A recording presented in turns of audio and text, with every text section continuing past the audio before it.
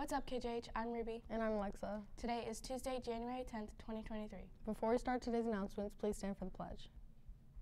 Please stand for the pledge.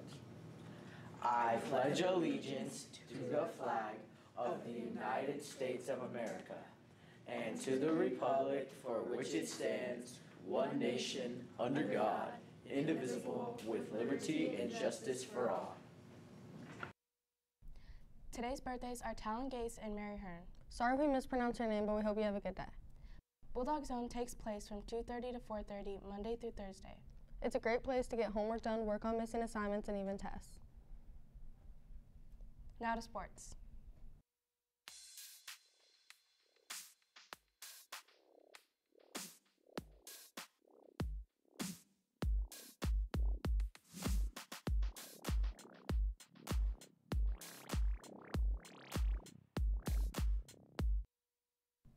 Welcome to sports. The JV boys basketball team traveled to St. Joe Central Friday night. They lost with a final score of 64-57. The varsity boys basketball team play at 6:30 tonight at home. The varsity girls basketball team beat Park Hill in the opening round of 2023 Kearney Classic Tournament, 42-34. Now it's time for the weather.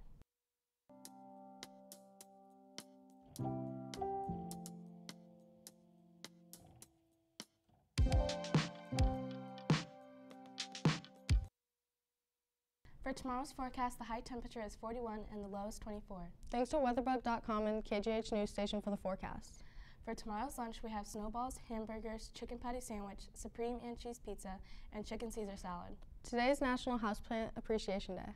This day reminds us to give your houseplants a little extra attention to keep them thriving. That's all for the news today. I'm Lexa. And I'm Ruby. Thanks for watching KJH. Bye.